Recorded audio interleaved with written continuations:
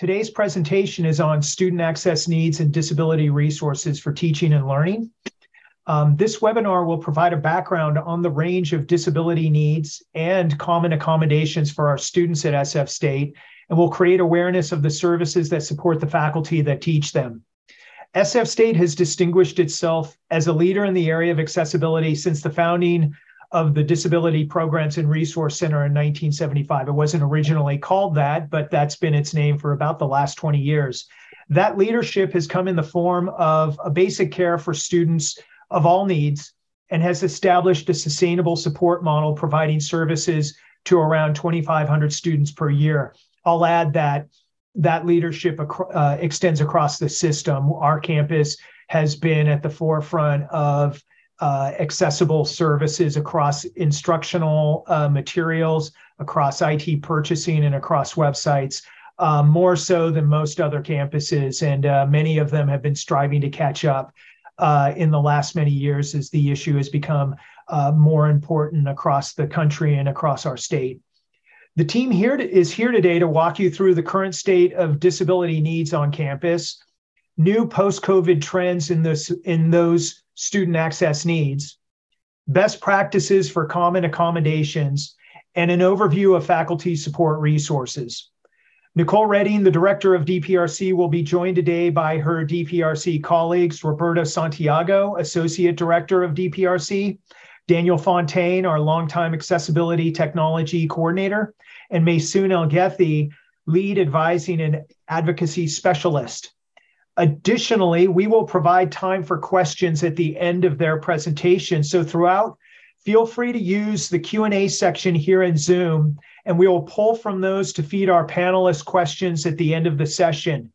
This panel is sponsored by the Academic Technology Advisory Committee, which brings together faculty, administrators, and IT providers to assess and plan for needs around technology as it is used in teaching, learning, and research. My name is Andrew Roderick, as I stated at the beginning, and I really hope you enjoy today's webinar. And with that, I'm going to pass it on to our DPRC team.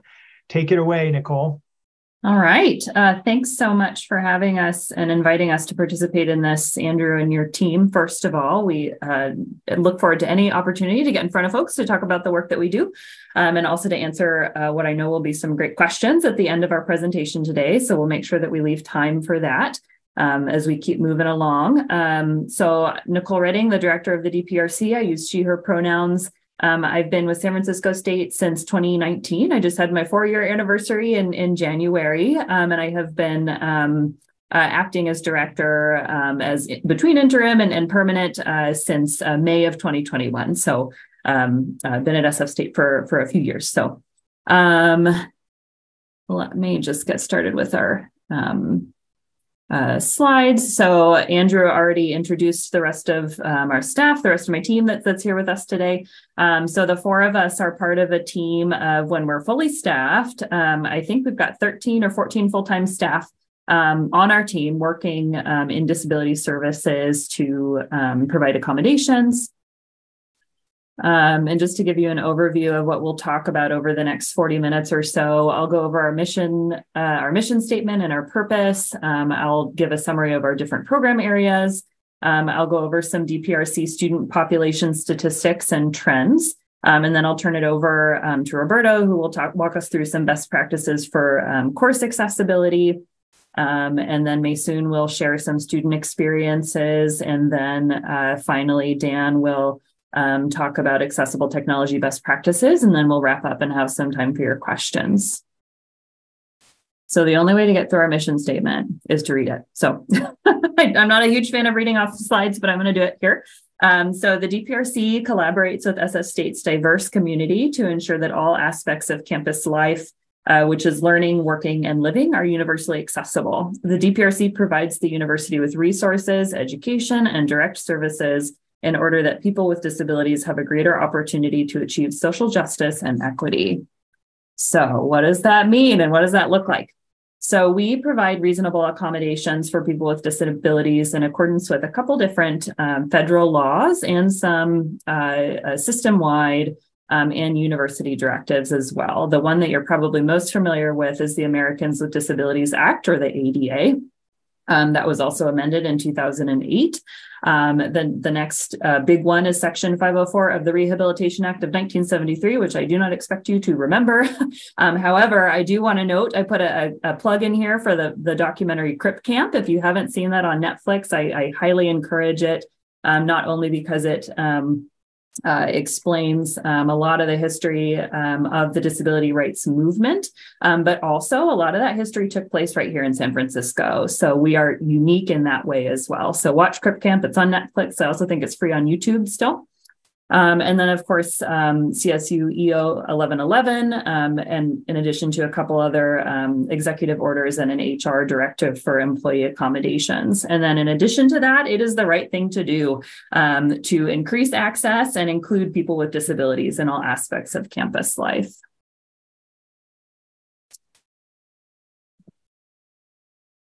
So I'll quickly summarize our program areas. So the biggest area I would say is our advising and advocacy programs, our student services. Maysoon is our lead advising and advocacy specialist, so our lead disability specialist.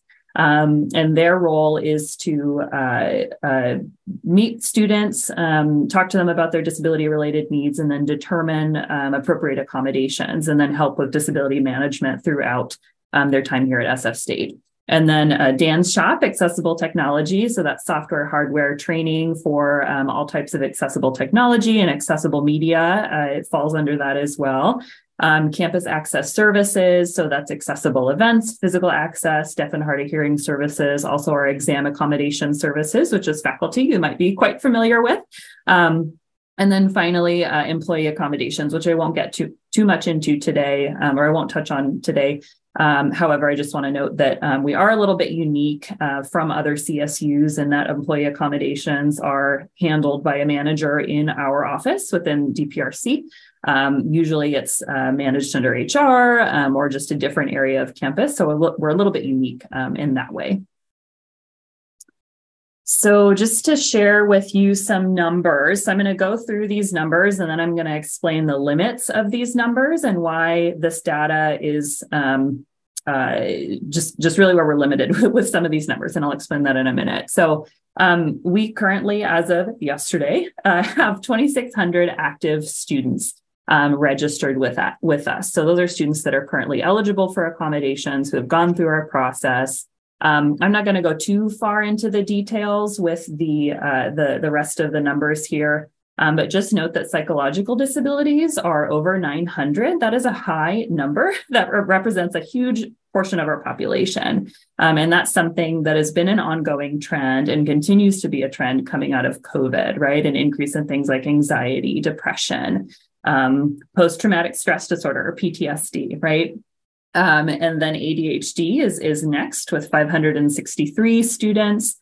Learning disability follows closely behind that. And then as we get into lower numbers, mobility disability, blind, low vision, acquired or traumatic brain injury, also referred to as ABI or TBI, deaf and hard of hearing, and then our a large kind of bucket category for ones that don't quite fit into that is other. I won't get too far into the details of that category, but just know that disabilities that don't fall under these primary categories are sometimes categorized as other.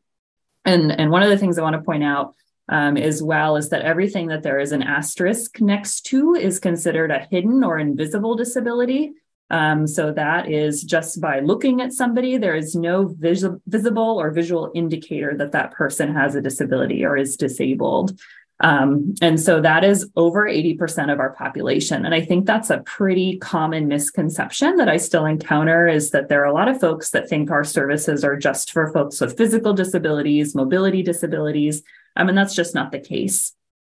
And then finally, we had over 1,000 student appointments last fall. So we are busy. We are on track, I think, to at least meet, if not break that this semester.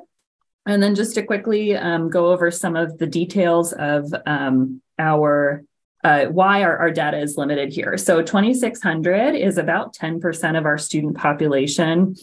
We know that that is not representative of the number of students with disabilities on our campus for a couple different reasons. One of those reasons is that the CDC says that about 1 in 4, or about 25% of the population, is living with at least one disability.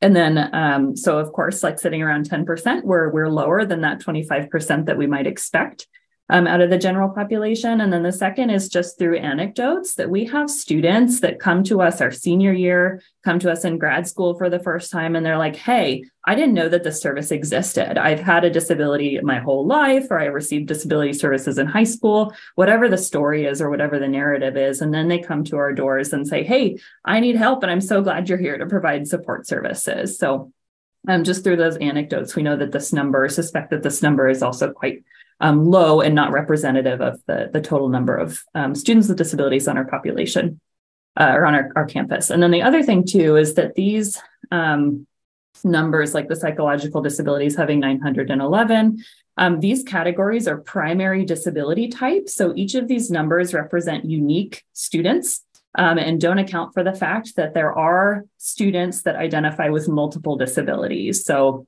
a student that might have a mobility disability, but is also diagnosed with ADD or ADHD, right? So just remember as well that that these are unique students, but each of these 911 students with psychological disabilities may also have other disabilities that are not accounted for in these numbers. All right. So moving on to just discuss some of the recent trends that we've observed. So we've had a growing request for flexibility with attendance and deadlines. So students that for whatever reason, usually this accommodation is provided for students that experience flare-ups. They have a disability that is marked by episodes of a flare-up that might mean that they need a little bit more time to get an assignment completed, or maybe they might not be able to make it to class that day. We've seen, especially coming back from COVID and a long period of remote learning, we've seen a request to increase remote learning as a reasonable accommodation, and coming from students that want to remain remote to finish their learning. And then we've also seen an increase in requests for single room and university housing. So students that don't want a roommate, can't have a roommate because of a disability, living here on campus. And then technology needs, which this is related to remote learning, which Roberto will get into next, an increased need for tablets and mics so that we can set up remote learning successfully if that's determined to be a reasonable accommodation through the interactive process. And then also an increase in need for Zoom-enabled classrooms, which I know that over the past couple of years, there have been more Zoom-enabled classrooms built or technology added in order to better enable that a hybrid structure for either having a meeting or teaching a class or whatever it might be. So with that, I will turn it over to Roberto. Hello, everyone. I'm Roberto Santiago. I'm the Associate Director for the DPRC. Started here at SF State in November of 2021. My background, my doctoral work is in pedagogy. So I started in higher ed as an interpreter and then was in the classroom for several years as an instructor before moving into student services. So that's sort of the lens and the framework that I bring to this discussion is that of someone who's been where you all are and stood up in front of a class day after day and done this work. So hopefully that helps bring that message forward. So I'm going to talk a little bit about some best practices for course accessibility and flexibility. As Nicole said, we're seeing a lot of requests or growing requests for remote learning for a variety of reasons. And there's some understandable pushback from instructors on having, sort of this one hybrid or high flex student in a class. So the first thing that I would say is don't worry that the technology is going to be a barrier. Generally, when you're talking about having remote learning for one student, they're still going to join your class. Our goal is to still have them join your class synchronously. If you're having a synchronous class, even if that's an in-person class. And we usually do that using a lapel mic, a tablet where your student is housed, right? And Zoom.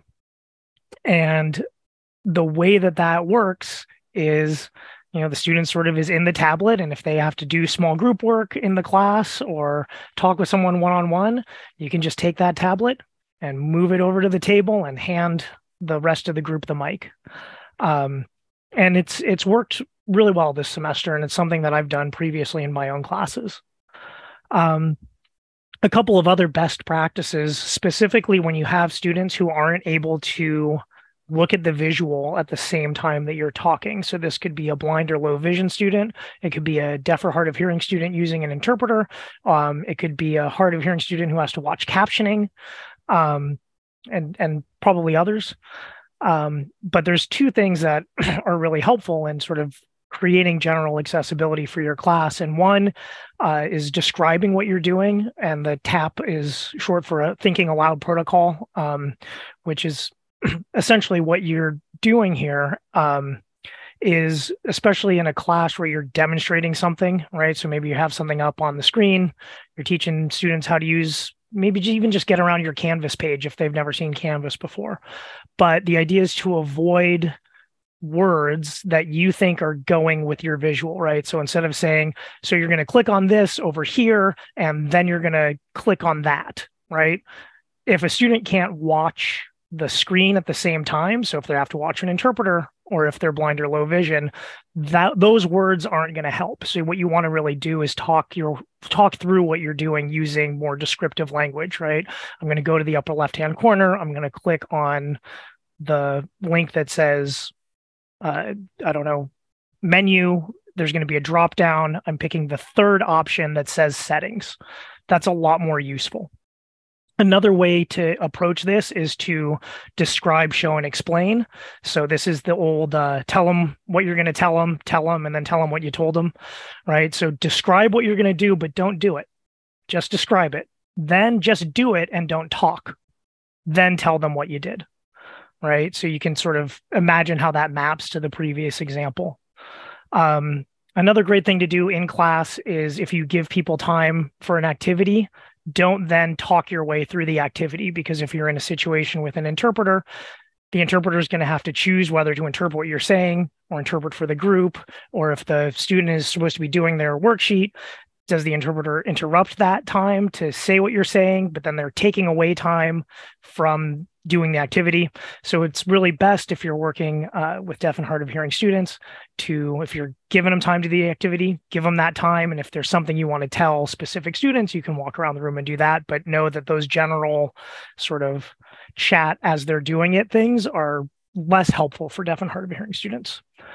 Some other general tips in the classroom: it's a good idea, if possible, to not limit technology use. And we're really not seeing this as much anymore, where teachers say, well, you can't have your phone out or you can't have your laptop.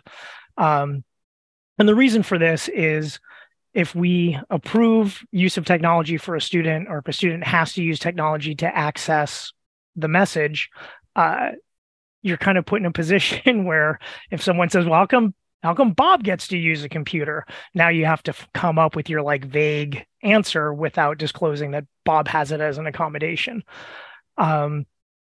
Make sure that you allow interpreters space near the board, near the screen, the ability to move around the room if you're moving around the room. Sometimes interpreters have to sit or stand in places where you might not normally have people, so that the student can see the interpreter and what's going on. I would say in my experience at SF State, the most interesting one was me moving around a table with a cadaver on it so that I could be in position for the instructor to be able to point at all the stuff they were seeing inside the cadaver. But you don't want to, tell the interpreter, well, you got to sit in this one chair, you got to be in this one place, because that may not provide enough access to the message. And remember that real-time captioning is not note-taking, right? So if you have students who have note takers, notes are great because, you get a page out of a lecture, a couple pages out of a lecture, whereas real-time captioning is a verbatim transcript of everything that was said, and it's not very helpful. Plus, captioners are a lot harder to get. So we don't just sort of throw captioners out there in place of note-taking. We can go to the next slide. A little bit more on this. Try to build in multiple types of participation in activities in your course where you can. And this relates to some of those hidden disabilities that Nicole mentioned earlier, where, some students, because of their disability, may not be able to participate in every single way. So if your class participation only relies on people raising their hand or being called on to speak in class, that may not work for some students and could disadvantage them. So having multiple activities or ways of judging participation can be small groups, short writing responses, or like an entrance or exit ticket, or having reflection and planned response. So there are some students who really, maybe because of anxiety or something else, calling on them when they're not expecting it is not going to be the way to go. And so if you have some planned response activities, then students will sort of know like what their order is, like putting names on a board in the order that they're going to report out or something like that can help to relieve some of that.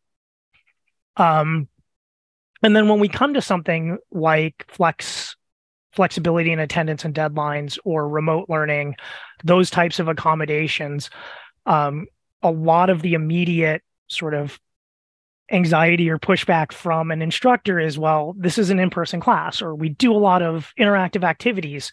And yes, that's great.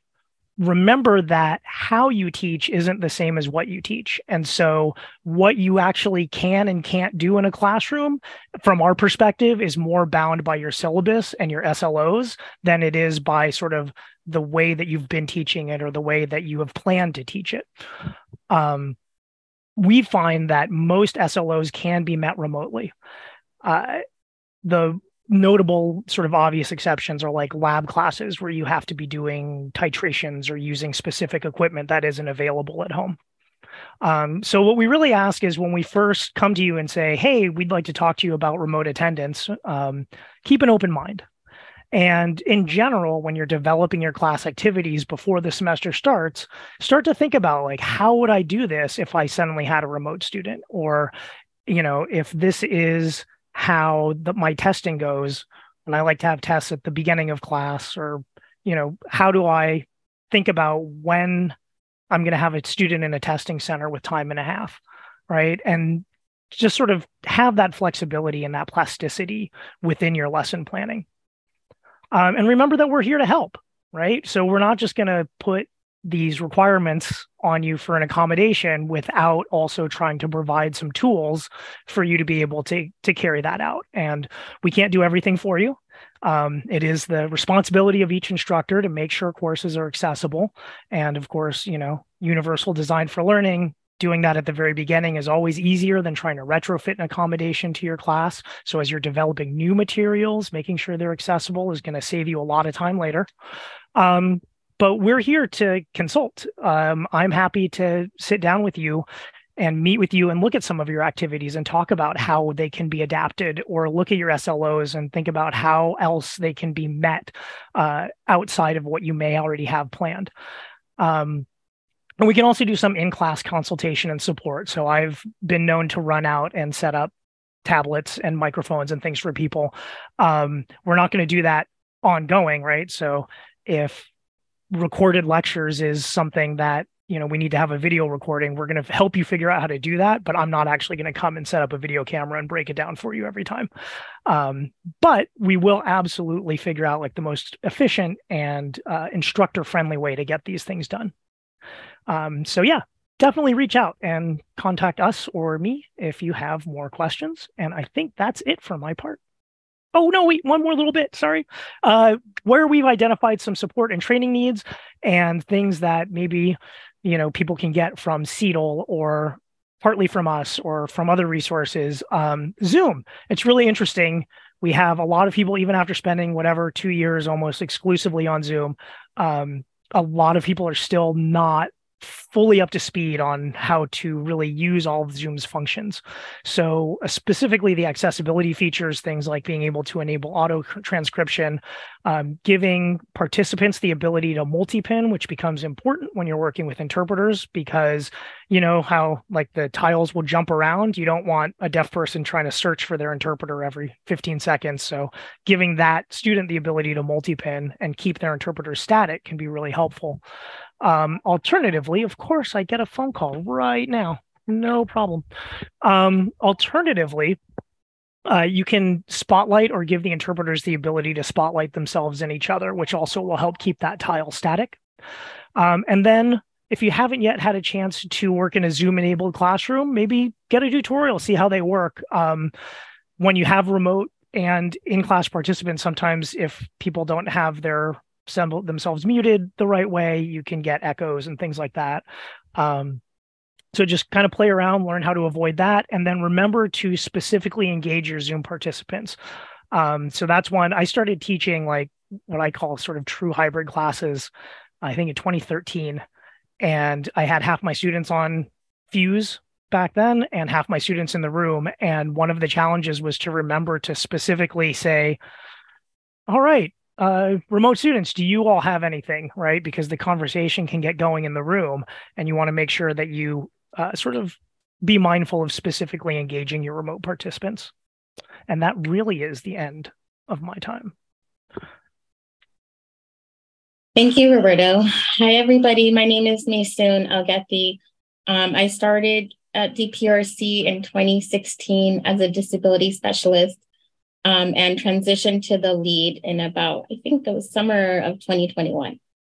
And so what I will be focusing on is primarily some student success stories. I will share stories that are primarily focused on remote learning. I will share a story, a disability specialist perspective, and then a story from a student's perspective. So let me start with a student experience from a disability specialist perspective. So this is one of my colleagues who had a student had come to DPRC to request for more remote learning as an accommodation. And the specialist and the associate director, Roberto, collaborated. And part of that collaboration also was meeting with each professor for each course to determine if the request was reasonable. And then, that just required multiple meetings or conversations, brainstorming to determine what would be needed to make this accommodation happen. Examples like Roberto shared earlier is determining whether or not the physical classroom was a smart room or if technology was needed. And so for one example I'm going to share is this one class for this student in person required some group engagement and interactions. So it's with multiple students in the classroom, and then on the other end, it's like one-on-one. So Roberto and the specialist were able to work with the professor and to brainstorm how this could work for the student to engage in these activities remotely. And what they did was, as Roberto shared earlier, an iPad was offered to the professor to allow the student to engage and participate in in-person group activities and one-on-ones. As Roberto mentioned earlier, the idea was to have the student who's at home log in, and the professor would be able to physically place the iPad to a student group or one-on-one. I thought was awesome. That's why we have an awesome team here. We all work together to think outside the box. So the next success story I'm going to share is from one of my students who graciously wrote something for me to share. So I'm going to read. It is anonymous. I want to respect their privacy. So this is also an example from the student being supported virtually for an in-person class. This classroom for this course was already set up to create or offer virtual. So it was a smart room. So the professor was willing to meet with me and the student to create some ideas around how to accommodate the student. So that my student shares, when the professor does the in-person lectures, they hook up their laptop, which allows the teacher to show a Google slide presentation to the class in the room and to me through Zoom. The professor checks to make sure I can hear them and see the presentation. The professor shares all the presentations on iLearn, as well as with photos of anything written on the whiteboard in class and links to all the resources. The Zoom is connected so that I can hear the professor and the class. I can hear the lecture, the questions asked by the students, and I can participate by asking questions and commenting. I also get to experience the general mood of the classroom, which has been fun. There is an activity portion of the class, and I was able to participate in the activity portion entirely virtually. This was a meaningful contribution to the class. I feel very met with my accommodations in this class. I feel like I'm learning and participating equitably. I feel like I have a relationship with the professor, even though I don't see them face to face. I feel included, and I feel like I am contributing. I am thankful to have the opportunity to be accommodated for a necessary major course so that I can stay safe while accomplishing my academic goals and enjoying the experience.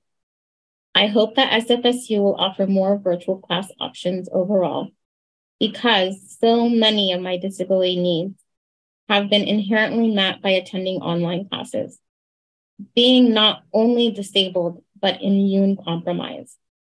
During a pandemic has shown me that there is an opportunity to change systems to be more inclusive and offer more options. Thank you. Next slide.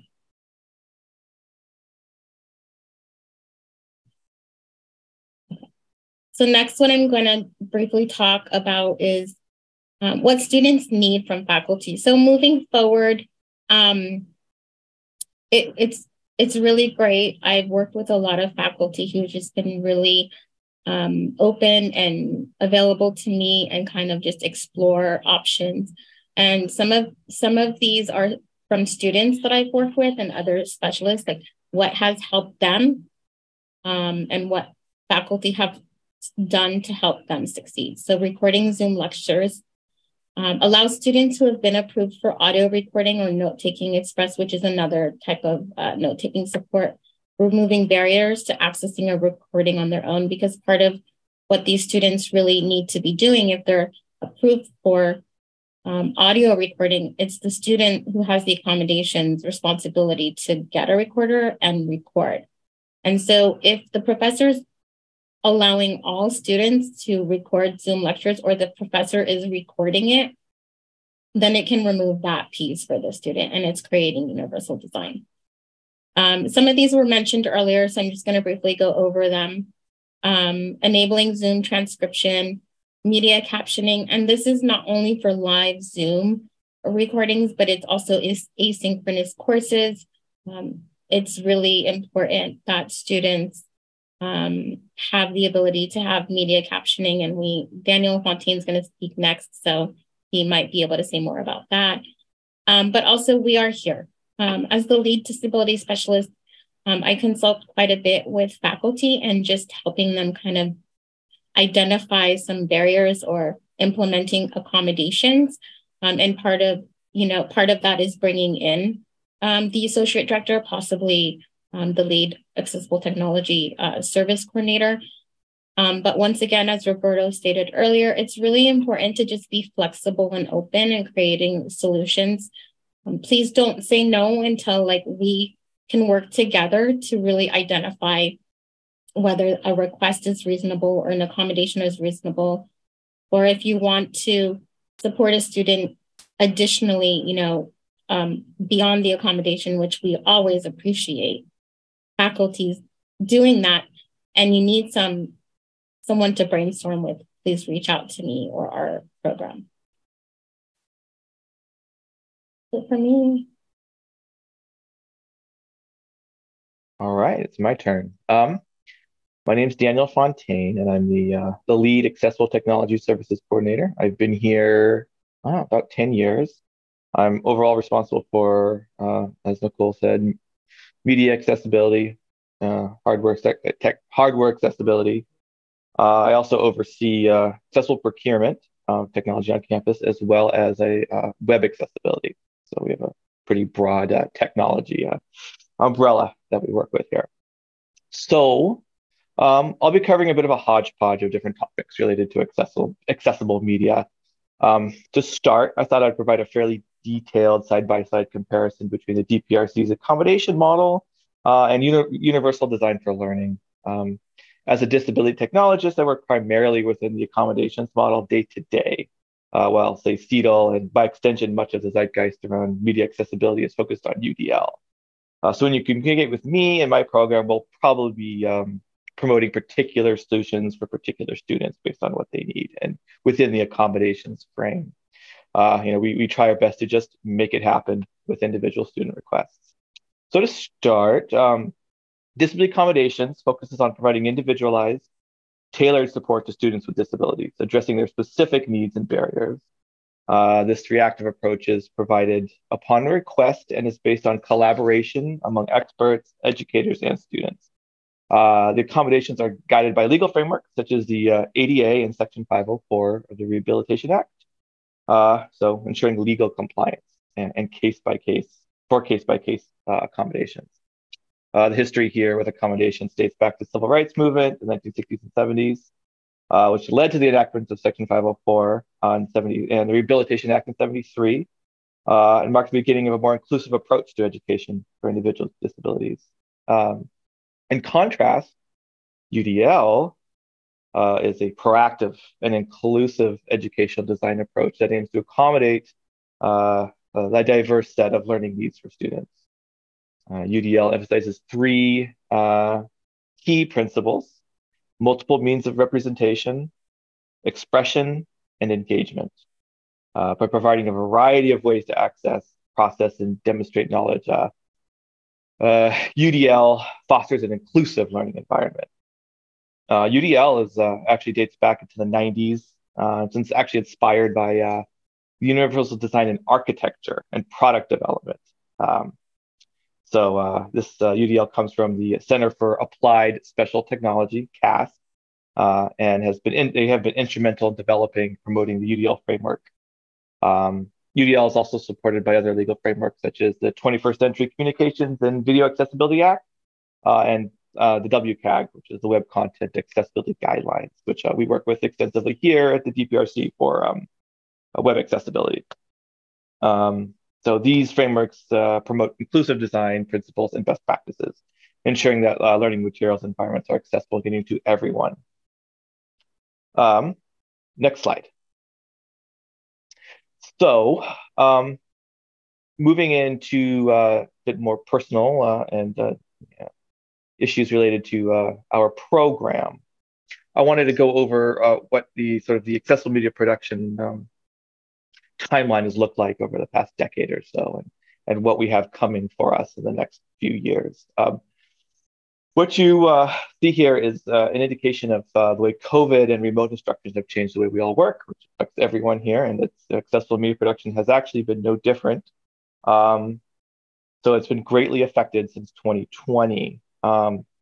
If you could look at the graph, you'll see we peaked around 2016, and when COVID hit, our production numbers dropped pretty starkly. So by 2020, we're a third of where we were in the mid-aughts. So just for information, accessible media production here involves converting textbooks. This is primarily one of the biggest things we do. We convert textbooks to accessible forms like PDF and audio. And we also scrape or integrate into your iLearning Canvas courses for content like PDFs and readings, and we prepare those in accessible forms for students. So this graph shows each semester's accessible media production count of textbooks starting in 2005. You can see that our digital accessible media production peaked in 2016, and the 2010s was a deeply transitional moment here where we saw document access become mostly digital. Prior to that, there was a lot more paperwork. And during this decade, things have rapidly shifted to be fully digital. And one of our primary jobs here is to convert analog content into digital content. So likely it would be a drop-off. But by the time COVID happened, much of the technology to enable full digital access was already in place. So COVID, being a watershed moment, likely pushed many into using purely digital forms of media. So my guess is that our traditional production, accessible media production, will not return to where it was. There are a few explanations that I've been thinking about for why this has happened. The first, obviously, is remote learning. The rapid shift to remote and online learning may have resulted in a decrease in the need for certain accommodations, as students could access course materials and attend classes from the comfort of their homes, limiting some of the physical barriers. There's probably an increased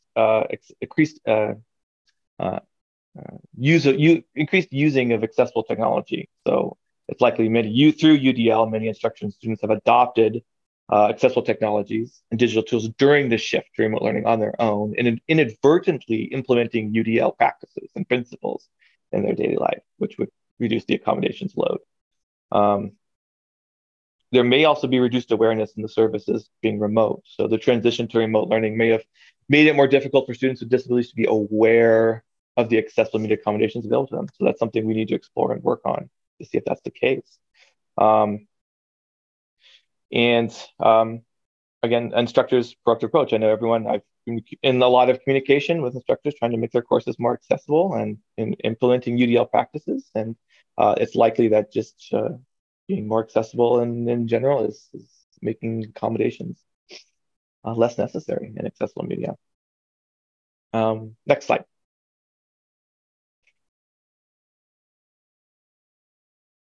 All right. So just some thoughts about what's coming in the future here. With all that being said, so moving forward, our goal within the DPRC Media Lab is to automate as much of the production process as possible. We will still need to be able to provide the same services as before, very tailored, customized services, but just with fewer resources. That will be through integrating into Canvas and other services and outsourcing where possible. We're well on that path already. So I think we're in a good shape to keep providing high quality services here. But there's some interesting AI trends on the horizon, which are going to affect everyone. Accessible medias, the next few years is going to dramatically change everything we do. So some interesting ideas here is automated and introspective image descriptions. So the idea of a static image description is probably obsolete. And users will now be able to interact with an image and interrogate it for the information they need.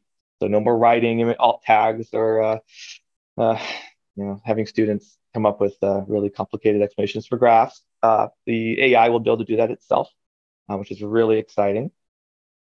Personalized learning experiences. It'll likely that these tools will just create courses.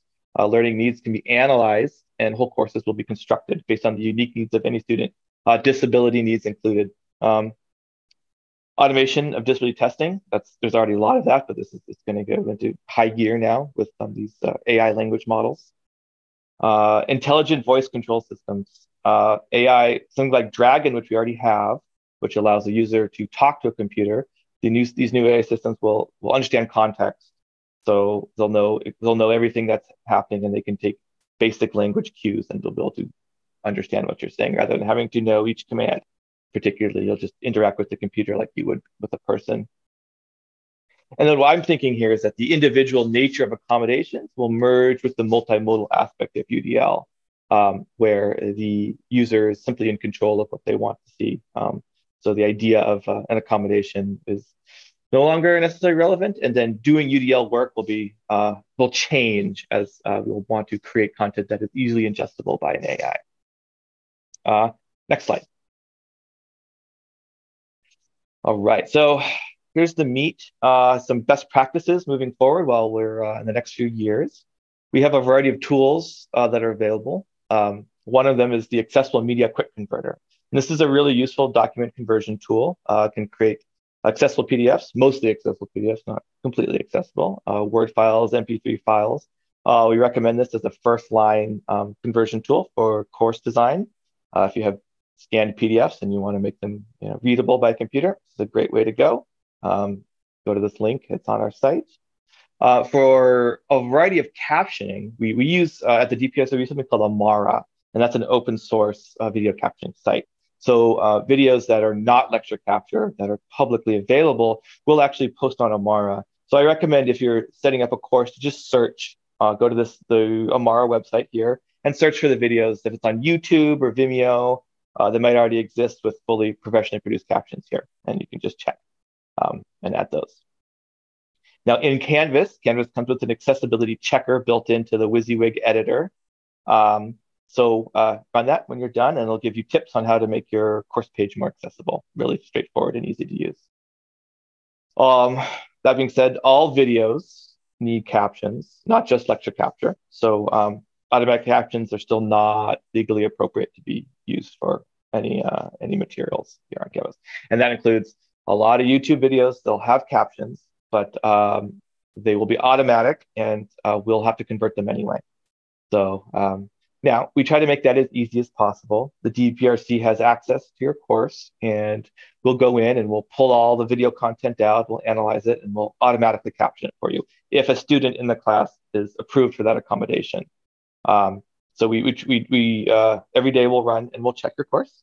We'll send you the videos that need to be captioned, and we'll send you a web page that you can either add to your course that just has a list of all the videos you've captioned, or to be more in line with UDL, we prefer that you replace the links on your site with the captioned version.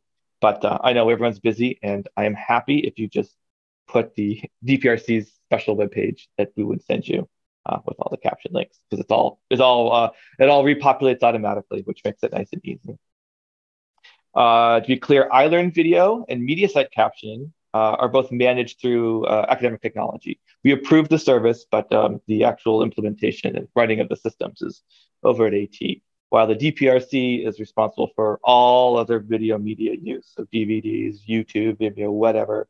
That's our area. We have to make sure those are have captions in your course. Also, we are working on a course remediation service that exists outside of the accommodations process. If you would like, I would encourage you to go to the link at the bottom and submit we're only doing Canvas. We're no longer looking at iLearn, only doing Canvas. Please submit your course so we can gather more data and build out a system that will give you guidance and support and remediation for documents and videos on your course. Next slide. There's one thing you can do as an instructor to make our life a little bit easier is when you're scanning your documents, just make sure all the words are visible. We spend a lot of time, our student assistants spend a lot of time fixing images like this when we pull from your course to make it accessible. And it's just a rule of thumb: if we can't read it, the computer can't read it, and the student can't read it. And so please just push a little harder on the scanner when you're scanning your books. Next slide. All right, to close out, I think it's just important to raise the difference between accommodations and UDL. Still legally, the accommodations process supersedes work in UDL. So while UDL needs to happen and we want everyone on board, it still may be possible for us to come to you and say there's a particular need that we need to serve, particular student with a particular need that we need to serve. And please work with us to, one second, that just went off. Please work with us to make this content accessible. But the long run with UDL, as I think we're already seeing with our accessible media request, is that things are already accessible and students just don't feel the need to raise the accommodation to begin with. And that's all I have. Thank you.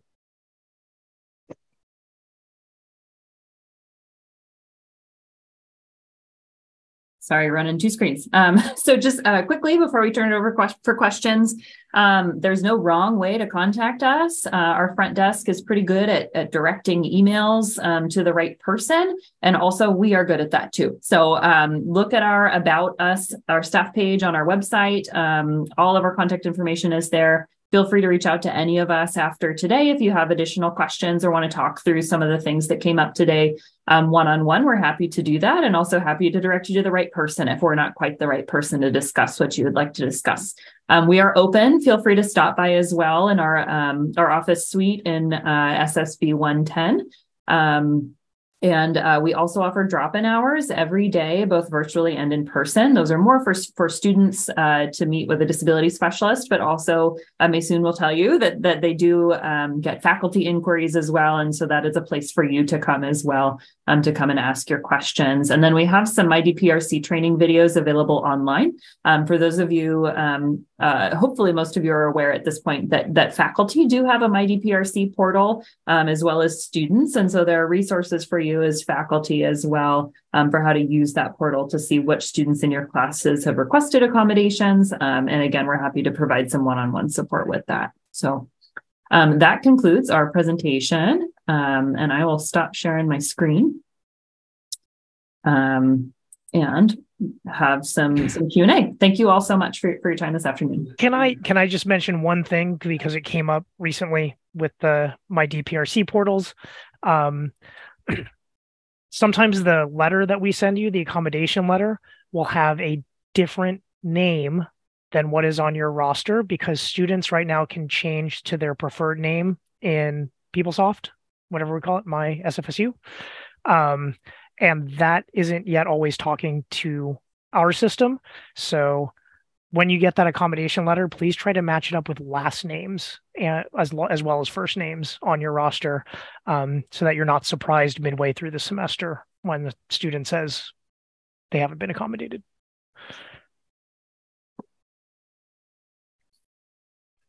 Great. Yeah. Oh, yes. Go ahead. No. So my name is Robin Olador, and I'm here representing academic technology as well as ATAC, and I will be presenting the Q&A. But I just wanted to quickly remind everyone who's tuned in and will be tuned into the recording that we are recording and we'll be circulating the recording. So this conversation can keep going after this webinar. So some of the questions are being answered in chat right now. So we'll start with, do we have any data about the success of these remote learning strategies? This question was asked, I think, when Maysoon was presenting and kind of relating to hybrid and high flex classes. So there's a lot of data to indicate the classes are maybe less or less effective than in-person classes. So they want to know what data we have and kind of our stance on high flex learning. Yeah, so that's an excellent question. And I think that's a common concern, is how effective remote access is if everybody else is in the classroom. And I want to just be clear that we're talking about providing a student with remote access to an in-person class. We're not talking about changing the modality of a class or the modality in which a course is taught. That's an instructional choice. I know that some of that also is determined by the department, what will be taught online, what will be taught high flex, those kinds of things. So we're specifically talking about providing an accommodation to allow a student to participate in an in-person class, or whatever the current modality of the class is, whether that's hybrid, whatever that looks like, allowing that student a reasonable accommodation to participate remotely. So we don't have any data on that. And I will say, just to add something as well, a little bit of context and history for this accommodation. This is something that disabled students and the disability community was requesting a long time before COVID. And now we can do it, right? It's been proven that we can put the whole entire university online. And I fully acknowledge and recognize that there were bumps, that there are some courses that just aren't as effective when they're taught online. Roberto specifically mentioned lab classes. And I also know that there's other highly participatory classes that might not be as effective when we're talking, or when they're taught online, as opposed to in person. However, the result of COVID is showing that that there is a way to do it and that we can do it successfully. And so we don't have any specific data right now on how effective this has been as an accommodation, other than some of what Maysoon has talked about, sharing that there are some positive success stories that allow students to access the course, which gets them closer to graduation, which also, as we know, we right now are under a crunch to get more students to attend our university, to retain students, to graduate students. And we also look at this as a creative way to provide an accommodation to allow a student to retain them and also to get them closer to graduation. So I just wanted to be clear on the difference between providing an accommodation for remote access and then changing the modality of a course, which is not something that we at DPRC would recommend for a student. So we go the accommodation route for that. So wanted to clarify that. Great question. And hopefully in the future, once we start doing this more, we might actually be able to provide some data. But this is really the first semester that we've done this more intentionally as an accommodation.